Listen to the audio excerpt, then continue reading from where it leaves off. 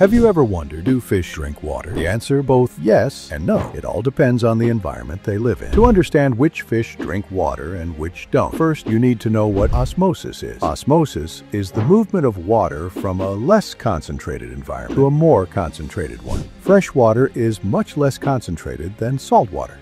In this case, water tends to move from the freshwater environment into the saltwater environment. That's why the salt content of the water a fish lives in determines whether its body loses water or not. For saltwater fish, things are a bit difficult because seawater is salty and the water inside their bodies escapes through osmosis. That's why saltwater fish do actually drink water. They expel the excess salt through their gills. But for freshwater fish, the situation is quite the opposite. The water they live in is less salty compared to their bodies. So water enters them spontaneously through osmosis. No need to drink. In fact, they constantly have to expel excess water. In short, some fish drink water, while some don't drink at all. And behind this difference lies a single mechanism, osmosis. What do you think? Share with us in the comments. Don't forget to subscribe for more interesting facts.